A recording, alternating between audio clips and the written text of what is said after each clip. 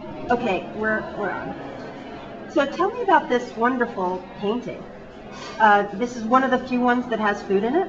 Yes, this is actually a painting of a village inn, the Inn of Mother Anthony, by Auguste Renoir. And it's an artist inn located in Marlat, which is a village just on the edge of the forest of Fontainebleau, that was a favorite hangout for artists like Renoir, and you can see actually in this painting Alfred Sisley and Juliette, who's another friend and artist of Renoir. So it's a painting that's really all about sort of the celebration of camaraderie and interaction and sort of the exchange of ideas and society among artists. Wonderful. And you mentioned that in fact some of these inns would actually pack lunches for the artists to go out into Yes. Fontainebleau.